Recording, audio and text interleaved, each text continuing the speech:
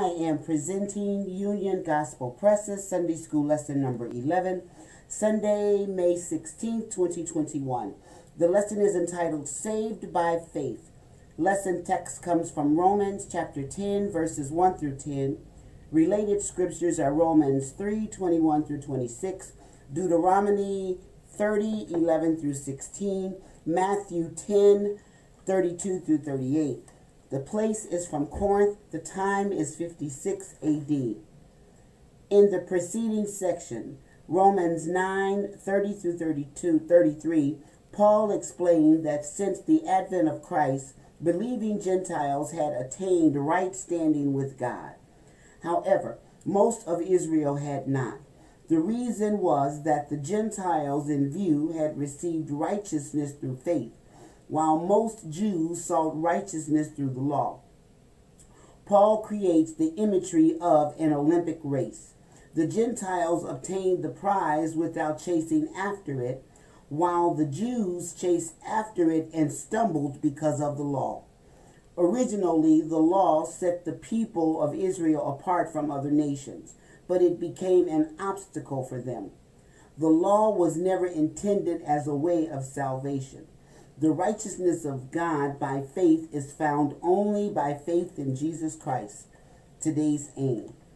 Facts. To study the biblical teaching of salvation by faith. Principle. To understand that we are saved by faith and not by any human effort. Application. To share with others the good news of salvation by faith in Jesus Christ.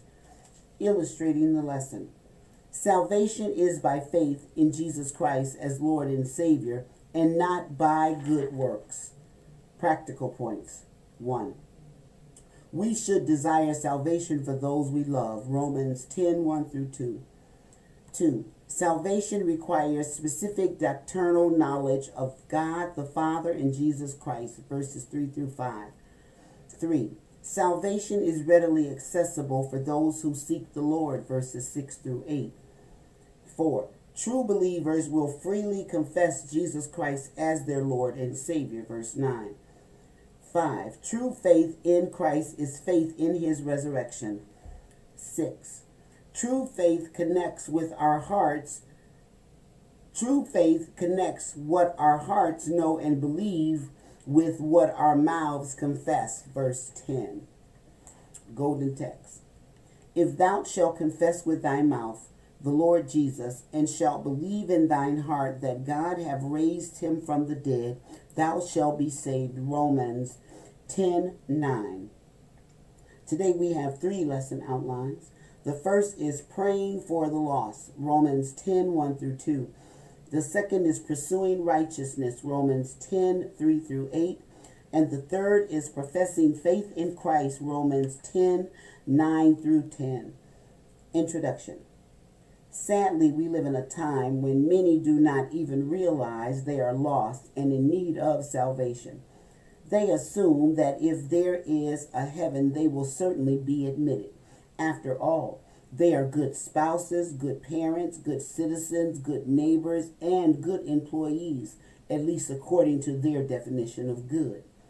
Romans declares that we are all sinners, 3:23, and that the wages of sin is death, 6:23. Even the most law-abiding citizens fall short of God's divine law. Therefore, by the deeds of the law, there shall no flesh be justified in his sight, 3:20. If we could be saved by our own efforts or goodness, Christ's coming would have been superfluous. Human pride assumes that we can save ourselves, but salvation is only through faith in Christ. Neither is there salvation in any other. Acts 4:12. Praying for the lost. Romans 10:1. Brethren, my heart's desire and prayer to God for Israel is that they might be saved. Verse 2. For I bear them record that they have a zeal of God, but not according to knowledge. Paul's desire. Romans 10:1. Romans 9 through 11 focuses on both the present status and the future hope of Israel. Paul notes their special privileges, 9:4 through 5. God's sovereign choice of them as a nation, 11:5, and their ultimate destiny, verse 25. As Romans 10 opens, Paul's sentiment echo what he had already written. I have great heaviness and continual sorrow in my heart, for I could wish that myself were accursed from Christ for my brethren, my kinsmen according to the flesh, 9:2 through 3. More than anything else, Paul longed for and prayed to God that Israel might be saved. While it is true that Israel was chosen by God for a special role in his plan, each Jewish person also needed faith to be saved. For the most part, they had rejected their own Messiah and needed to repent and believe. Acts 2:36 through 39, 3:12 through 19. While significant, their heritage was no guarantee of their salvation. As Paul said, for they are not all Israel which are of Israel, Romans 9:6. The forerunner of Christ, John the Baptist, had declared this truth to those who came to listen to him preach at the Jordan, Matthew 3:7 through 9. Since each individual must exercise personal faith in Christ, how can praying for the unsaved help? First, prayer may soften the hearts of the unsaved and open them to the work of God's Spirit, Acts 16:14. Second, prayer may bring about circumstances that cause a person to see his lost condition, verses 23 through 34. Third, prayer will empower believers to speak God's word with boldness, 431, thus enabling a clear and powerful witness to be present to the lost. Paul, of course, realized that prayer was not only the tool to reach lost Israel. Upon entering a city, the very first place he went was the Jewish synagogue, where he preached the gospel, Acts 13:14, 17:2, 18:4. If his fellow Jews rejected the message, he then concentrated on reaching Gentiles. Either way, Paul tried to reach all people so that he might by all means save some, 1 Corinthians 9:22. He nevertheless had great concern for his own people, realizing that at one time he was just as spiritually blind as them. Israel's zeal, Romans 10:2. As a nation, Israel not only knew about the one true God, they were also very zealous for him. When Paul was reviewing his Jewish pedigree, Philippians 3:6, he identified his zeal in persecuting Christians as a source of pride prior to his call by Christ on the Damascus road. Depending on its motives, zeal can be either good or bad. As was true for most Jews, their zeal was not according to knowledge, Romans 10:2. They had rejected their own Savior because they preferred to maintain their man-made traditions such as those promoted by the Pharisees. As Paul himself testified, the Pharisees were the strictest sect of the Jewish religion, Acts 26:5. They were also among the most zealous opponents of Christ, Mark 3:6, John 5:18. Just because people are sincere and zealous does not mean they are right. Suicide bombers are both sincere and zealous, but their actions are clearly evil. Before his conversion, Paul was sincere and zealous, but he was wrong. Neither his sincerity nor his zeal made his actions right. While having knowledge without faith is insufficient, having correct knowledge is vitally important. As God said to ancient Israel, my people are destroyed for lack of knowledge. Because thou hast rejected knowledge, I will also reject thee. Hosanna 4:6. Pursuing righteousness, verse 3. For they, being ignorant of God's righteousness and going about to establish their own righteousness, have not submitted themselves unto the righteousness of God. Verse 4. For Christ is the end of the law for righteousness to everyone that believeth. Verse 5. For Moses describeth the righteousness which is of the law, that the man which doeth those things shall live by them. Verse 6. But the righteousness which is of faith speaketh on this wise. Say not in thine heart, who shall ascend into heaven? That is, to bring Christ down from above. Verse 7. Or, who shall descend into the deep? That is, to bring Christ up again from the dead. Verse 8. But what saith it? The word is nigh thee, even in thy mouth and in thy heart, that is the word of faith which we preach. Willing ignorance. Romans 10:3-4. As mentioned previously in our study of Romans, righteousness is often used by Paul to mean a right relationship with God. Since most of Israel had rejected Jesus as their Messiah, they had not submitted themselves to God's way of righteousness through Jesus Christ.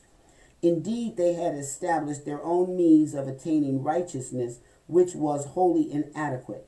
In Scripture, righteousness is not something we achieve, but something we receive through faith in Christ alone.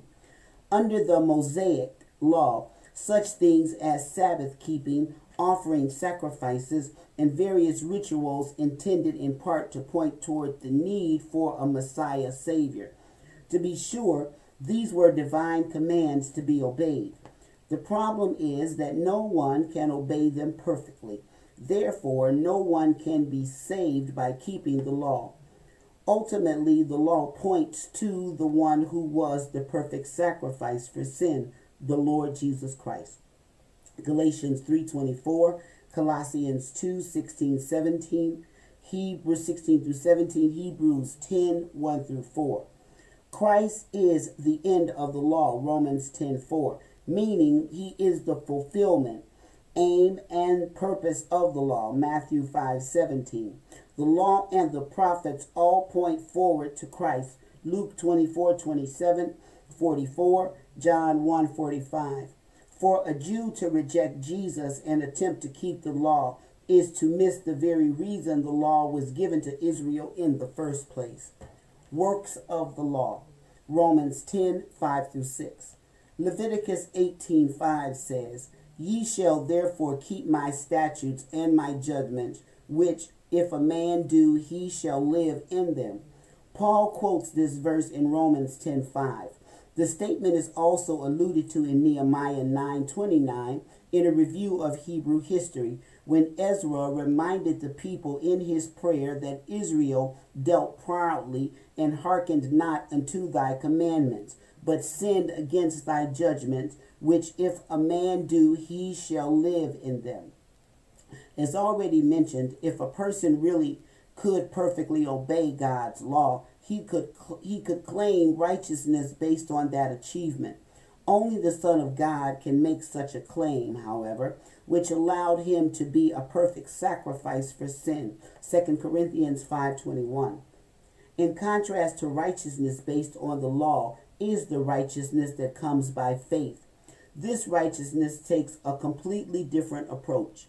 Righteousness based on the law emphasizes doing works on one's own, whereas righteousness by faith stresses trusting in another for righteousness.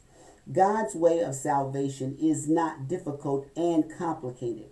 We do not have to go to heaven to find Christ or into the world of the dead. He is near to us. In other words, the gospel of Christ, the word of faith, is available and accessible. The sinner need not perform difficult works in order to be saved. All he has to do is trust Christ. Word of faith, Romans 10:7-8. The quotation used by Paul in verses 6-8 comes from Deuteronomy 30:11-14. Moses knew at this point that his days were numbered. Hence, he delivered a series of sermons to the people of Israel before they entered the promised land. The name Deuteronomy literally means second law, and it was to a large degree a repetition of the law given on Sinai. Moses was repeating it to the children of the previous generation. The generation's parents had died in the desert as punishment for their lack of faith. Numbers 32:13. After listing the blessings of obedience, Deuteronomy 28:1-14, and the curses on disobedience, verses 15 through 68, the people were exhorted to keep God's covenant, chapter 29.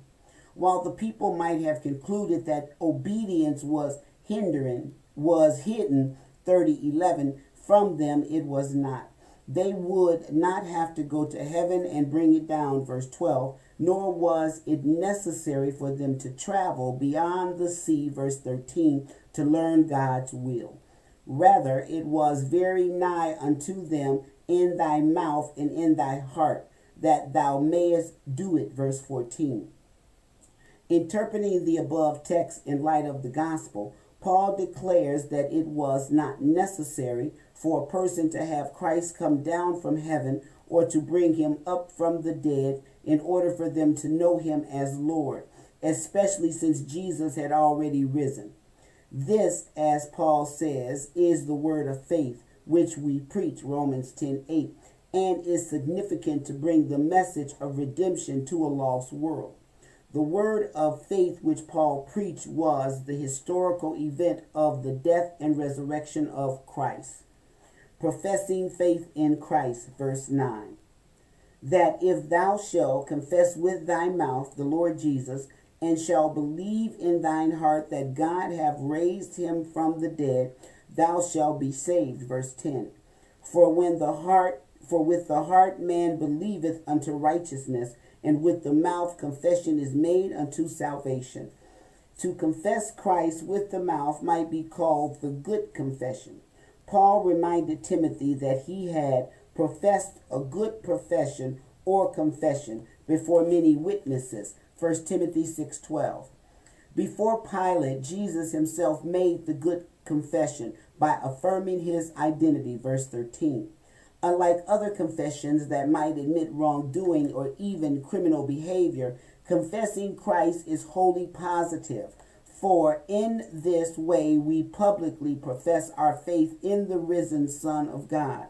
Confessing Christ as Lord and Savior does not have the same connotation as confessing our sins, because one is a confession of hope, while the other is a confession of conviction. Matthew 6:6, 1 John 1:9. That Paul does not mention repentance here should not be taken to mean that he felt it is unnecessary. As he reminded the Ephesian elders, his preaching included repentance toward God and faith toward our Lord Jesus Christ. Acts 20:21. Indeed, all those who come to Christ must repent and believe the gospel. Mark 1:15, Acts 2:38, 3:19, 17:30. These verses in Romans also remind us of the great confession Peter made when he declared of Jesus, "Thou art the Christ, the Son of the living God," Matthew 16:16. This truth is in fact the rock, verse 18, upon which Christ would build his church. When the Ethiopian eunuch asked, "What doth hinder me to be baptized?" Acts 8:36, Philip told him that if he believed with all his heart, he was a fit candidate for this Christian ordinance. Consequently, the eunuch declared, "I believe that Jesus Christ is the Son of God," verse 37. Upon his profession of faith, the new convert was immediately baptized and went on his way rejoicing, verse 39. Not only must we believe in our hearts that Christ died for our sins and arose the third day, we must be willing to acknowledge this openly. That such a confession is vitally important is seen from the words of Christ to his disciples. "Whosoever therefore shall confess me before men, him will I confess also before my Father which is in heaven. But whosoever shall deny me before men, him will I also deny before my Father which is in heaven." Matthew 10:32-33. It should be noted that simply stating that we believe in Jesus is insufficient unless we truly trust him as Lord and Savior.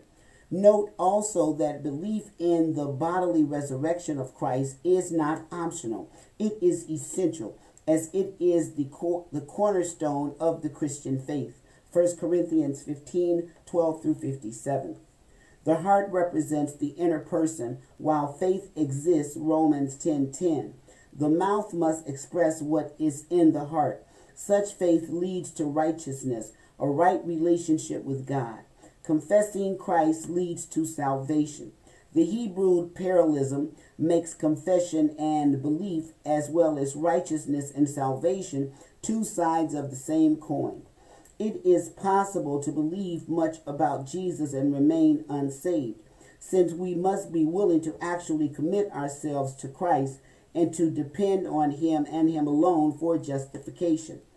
Even during Christ's ministry, some were unwilling to fully commit to Him. John 12:42 through 43 says, "Nevertheless, among the chief rulers also many believed on Him, but because of the Pharisees they did not confess Him, lest they should be put out of the synagogue. For they loved the praise of men more than the praise of God." After confessing Christ, we must progress in holiness, or else we will remain immature, babes in Christ. 1 Corinthians 3:1. If we remain such, we will likely act as did the carnal, contentious Corinthians. Paul did not doubt their salvation, 1:2, but he knew their sanctification was lagging. Grace is free, but it is not cheap. Martyred German pastor Dietrich Bonhoeffer wrote, "Cheap grace is the preaching of forgiveness without requiring repentance, baptism without church discipline, communion without confession, absolution without personal confession. Cheap grace is grace without discipleship, grace without the cross, grace without Jesus Christ. Such grace is really no grace at all." Questions. 1. What did Paul pray for regarding Israel? 2. What was unfortunately true about Israel's zeal for God according to Romans 10:2? 3. What kind of righteousness did the Jews attempt to establish? 4. How does Paul describe Christ's relationship to the law? 5. What is the contrast between the righteousness of the law and the righteousness of faith? 6. What point is Paul making from the quotation in Deuteronomy? 7. What was the word of faith that Paul preached? Verse 8. 8. What are we doing when we confess Christ? 9. What essential Christian doctrine must be believed in the heart? 10. Can a person believe in Christ and still be unwilling to confess Him? Explain. This concludes the Sunday School lesson for Sunday, May 16, 2021. Thank you for listening. God bless.